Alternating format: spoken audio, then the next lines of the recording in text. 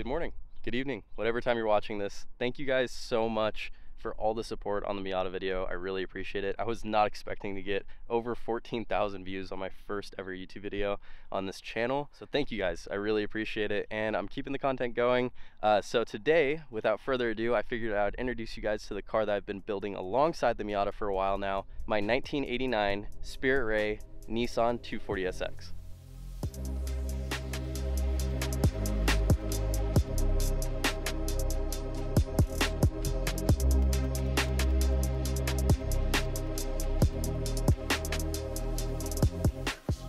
Before we start off this video, I just want to give you guys a heads up. There is another YouTuber doing some sort of car review out in the distance. So if you see an AMG fly by, that is him. Anyways, getting right into it. This is a Spirit Rei Miyabi kit out of Japan. I would say that it's authentic and preface that, but I don't even have to because I don't think to my knowledge are any replicas of this kit. This is a very unique kit, a very unique style that I picked out for this car. And it fits the 240sx or the 180sx depending on where you are in the world, and it is for the hatch version, not the coupe. So yeah, not your average S13 kit. There's obviously a lot of other kits that people go with. This one's not usually on the top of the roster for a lot of people, but for me, I really enjoyed the look of the kit. The body lines look really good. I like the rear quarters, and so we'll go into all of those details. But just to give you guys a brief overview of the kit before we go all the way into it, it comes with a front bumper, 2 front fenders, 2 side skirts, 2 rear quarters, and then the Spirit Rei rear bumper. Some of you guys may recognize this bumper from Adam LZ. Adam LZ switched to the Spirit Rei bumper on the cream S13 a little bit ago. His S13 is a big inspiration for me. His channel in general is a big inspiration. I've been growing up watching him on YouTube. He wasn't the reason that I did the kit. I was already planning on doing the kit. It was just kind of a cool coincidence that somebody I look up to also picked the same rear bumper as me. And then obviously this is heavily Adam LZ inspired, the 326 power wing. But yeah, so going into the kit, I will pop up the specs because I can't remember off the top of my head, but we've got wide body front fenders and then wide body rear quarters. So as you can see, this is not your typical wide body. There's no hardware, right? And so you're probably wondering, how is there no hardware? Where's the hardware at? Why is it not a bolt-on wide body like the Miata wide body? And that is a great question. So before we get into the process of what it takes to mold on these rear quarters, that's what it's called, is molding, I figured I'd give you guys a little bit of backstory on this car. Every car that I have comes with a story, obviously, and this car has a great story. This car did not look like this when I bought it. This car started off life as a automatic single cam gray S13 hatch. So, not that impressive, right? I'll pop up a ton of photos, obviously, of when I first got the car, when it came into my possession. It had clear coat failure everywhere. One of the rear quarters had some damage that was fixable, but I decided to go wide body instead since it already had a little bit of cosmetic damage. So super low power, it didn't look good. It just was in rough shape overall. I bought it from my friend Caden. I got this car for about 3,500 bucks if I remember correctly, and that was in like the top of the market. And the reason why I got this car was the underneath of it was stupid clean. Way cleaner than I've ever seen. I had a 240 before this, but it was rusty as hell. It sucked to work on, and it was just not a good experience. If you're gonna own a 240 and jump into projects like these, I really encourage you guys to go and find a really good shell. And sometimes getting a good shell requires that you get some of the stuff that you don't want, such as an automatic and a single cam KA. You know, that's just kind of the name of the game with these cars at this point. They're so popular now that if you're gonna get one, you're gonna have to sacrifice some of the nice things to have in order to have the essentials. So that's what I'd recommend. That's what I did. Find an automatic one. They're less beat up, and they'll probably have less rust as well because they're just driven as commuter cars. So obviously this car did not look like this when I got it. As I said, this had a lot of work done, and I can't take all the credit for this. Full disclosure, I did not have the time to be able to paint this car, and so I had my buddy Dylan at Toy Sport Automotive. He did all the prep work and molded the fenders and painted the car. Now the car's color is kind of basic, but also kind of unique to me. It is my first car's color. So for some of you that know me personally, you know that my first ever car was a 2013 Ford Focus, and it came in Oxford white. And so what I decided to do to pay homage to that, because that car has always been good to me, is I painted this car in Oxford white as well. And two reasons for that. One, obviously I want to pay homage to my first car, but also it's a 240. So if anything breaks, if anything gets scuffed, if anything, you know, hopefully not, but if my bumper was to explode, right, because it's made out of fiberglass, this whole kit's made out of fiberglass, I can repaint it pretty easy. So that is another reason I did that, is to keep costs down so I can still enjoy the car, drive the car, and not freak out if something gets messed up because it's not a custom color that has to be matched perfectly. It's just Oxford white and it looks good. It looks better in my opinion than the Nissan OEM white. So you guys can fight me on that in the comments, but I feel like this was the right choice for me. It was what I could handle, and yeah, it made sense at the time to paint it this color. Now wraps exist. I could always wrap it a crazy color if I want to down the road. Maybe we will, we'll see.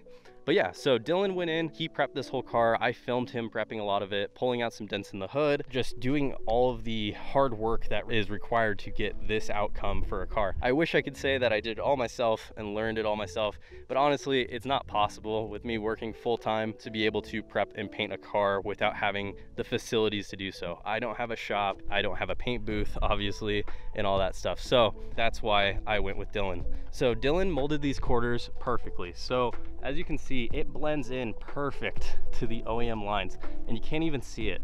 And so that process is pretty crazy. He cuts the quarter panel back slightly and then puts some rivets on it and then puts some adhesive and basically just molds it onto the cut fenders. So under this, it has cut fenders. I have photos of that as well.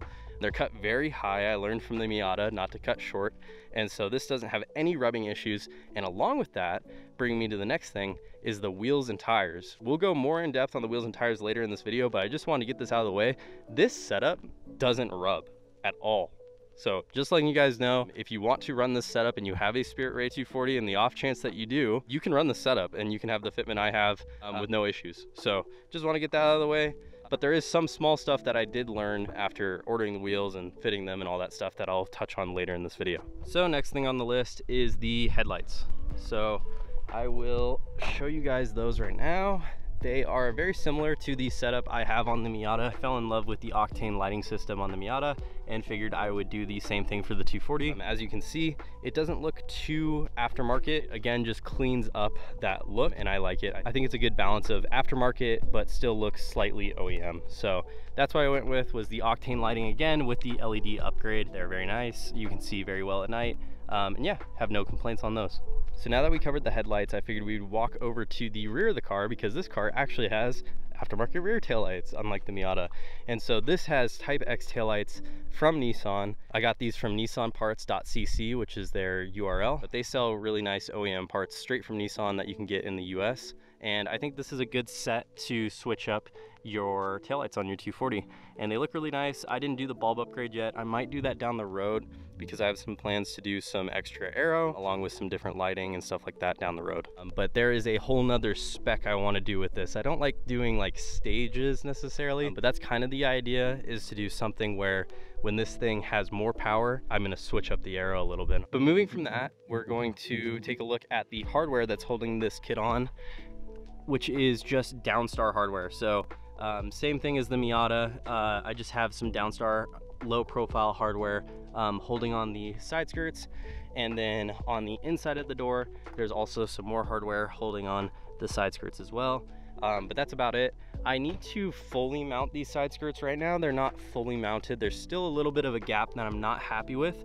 So the reason I haven't installed these fully yet with like mounting tape and all of that is because the car is still a work in progress. I'm still taking it on and off jack stands, still doing modifications to it. So when I feel like the car is not going to be worked on for quite a while, then I will fully mount these. But this side's even worse. Definitely not happy about it. It's definitely not going to stay like that. Just wanted to get that out of the way because that is one thing that I know looks janky right now and I'm not happy with. So I would like to get that pressed all the way up with some mounting tape eventually.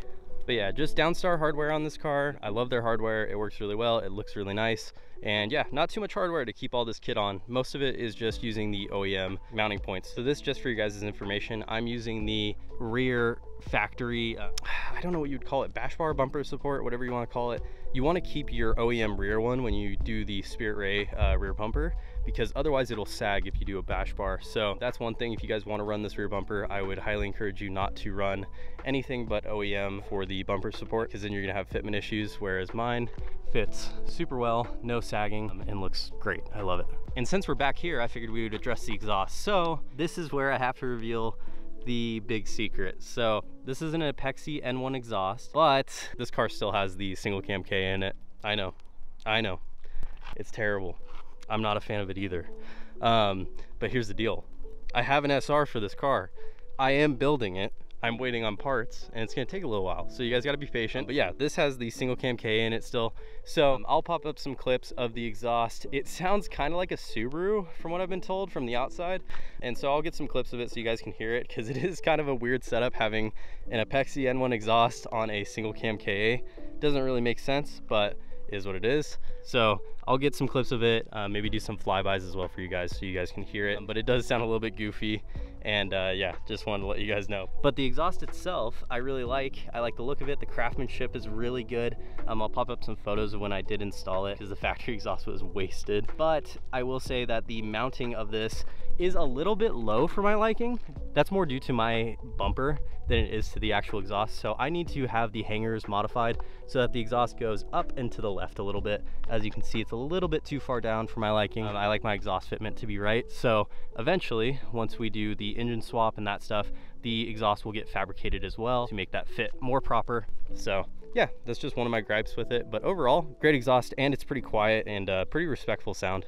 So that's basically everything on the exterior. I figured I'd just touch on a few other small things. These are called piston lights. These are the OEM ones from Nissan with LEDs actually in them. So the front is full LED from the headlight and the piston light. I figured I'd let you guys know that's what those are called, because I had a hard time finding them, as this is the first Nissan I've ever owned, and I didn't know what some of the parts were called. So hopefully that'll help you guys a little bit. Also, I just wanted to point out these vents are really cool. I didn't really touch on them when I was going over the kit, but I think they're really neat. In Japan, some guys put the RX-8 blinkers because it has to pass tech. And so in the UK and in Japan, they do these like side markers from an RX-8, which is kind of unique. I think it's kind of cool. I don't think I'll ever do it, but yeah, just wanted to show you guys. So now that we've talked about all of the exterior stuff, I figured we'd hop into the interior and talk about that. And that's where my next deep, dark secret gets revealed. No, God, please, no, no, no! No! Yeah, this is it. This is what I've been hiding. Good old Nissan automatic transmission with overdrive. Very shitty, not gonna lie. It's not fun. I don't enjoy it. I have a manual trans for an SR20, and I have the SR20 like I said, so this will be eventually fixed. But yeah, for right now, you're gonna have to love it. You're gonna either have to love it or hate it. You can hate this car because it's an automatic, but I have a manual for it. So it will be cool eventually, you know, but for right now, this is what we got. So I hope you guys still accept this car for what it is, because if it means anything, you know, it has an automatic trans, but it has a uncracked dash. You know, it could be worse. It could have a cracked dash and an automatic, but I swapped the dash. It used to have a cracked dash, but yeah. So going on to the interior, this is a Nardi steering wheel. I forget the size, but I'll pop it up for you guys. I like it. It's a little bit big and it's perforated, but I enjoy it. I've always dreamt of having a Nardi steering wheel with a quick release. It has the Never Content collab Works Bell quick release. So actually, just so you guys can see it, it's really hot, so I might have to set this down. Hold on. All right, there we go. This is how it works. It's quick release, comes off. But yeah, this is from Austin at Never Content. Really cool brand if you guys ever want some stuff. He does really cool collabs, and his shirts are cool. I really enjoy his stuff. I really respect his cars. It's something I've always looked up to, and yeah, I always support when he drops clothing. So to put this back on, you simply go like this, press, and then boom, it is back on the car. 1989 240s didn't come with an airbag, so swapping this out is really no impact on safety. Regardless, you're gonna have a steering wheel in your face, so there is no airbag whether you swap it or not. So yeah, I chose to swap it. Along with that, I still need to get some of these interior panels fixed. This car is still very much a project. I'm obviously missing some stuff that will get revamped and redone when I do the swap and all of that. But yeah, so going on to the next thing that is a pretty big deal is the integrated cage. So this is a welded in cage with 2 bolts on the back, so it's kind of a hybrid. So it's bolted into the strut towers and then into the floor of the car with some crazy hardware, and then it has your, you know, your harness bar attachment and all that stuff. But it is technically a bolt-in cage because of those 2 bolts at the top. But this allows me to run full interior. So as you guys can see, I'm able to run all the way through the car without having any interior panels missing, which was really important to me. I really wanted to have something that looked really clean on the inside, but was still aggressive and still had a cool like Street Fighter look to it. So that's why I opted for the cage that could accept a full interior. This is a custom cage done by Dylan. Dylan did a great job with this. His fabrication work is crazy. And then the one thing I want to do to clean it up is I'm going to get some gasket material and put some gasket material around those holes where the cage goes into the frame, and that way it'll look a little bit more finished. But yeah, so the rest of the interior, the back seats are dyed black. The front seats are S14 seats that have also been dyed black. The carpet is just black carpet. I forget what website I got it from, but yeah, that is just black carpet, not dyed. And yeah, just got a really nice black theme going on in here. I think I might do some red seats eventually. I think that would look really good. Let me guys know what you think in the comments. For right now, the S14 seats are fine, but yeah, that's kind of the setup at the moment. And also my speedometer is not functioning properly at the moment. It stays at like 90 miles per hour and then just drops down to like 100 and whatever. So now that we got the interior out of the way, I figured we would go to the back of the car, the back hatch. This wing looks absolutely massive when the hatch is popped. It's kind of funny. So I'll show you guys right here. Whoop. Very big. But yeah, so in here I have some of my camera gear, so ignore that. But I have an air compressor back here. And you guys are probably wondering, this car's not on air.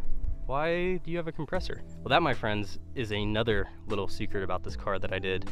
This car is on air cup suspension. So if you guys don't know what that is, I will give you guys a demonstration right now. So walking over to the front of the car again, into the interior, I've got this little switch. I don't have it properly mounted up yet with its own button and everything, but just to show you guys, you see that? Let me set you guys down real quick and I'll show it one more time.